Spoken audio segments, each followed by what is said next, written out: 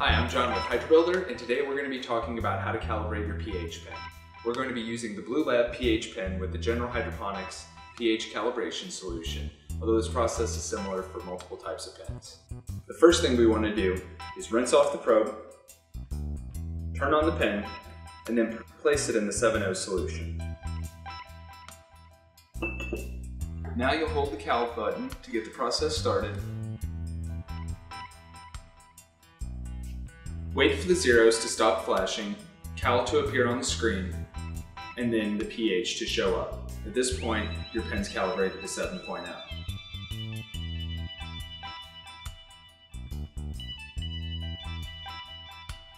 After rinsing the probe, you're going to repeat that same process in the 4.0 solution.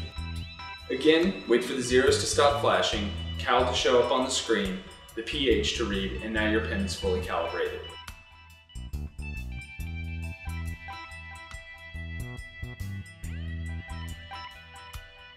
Now, you're going to want to rinse the pen a final time. At this point, it's ready to use.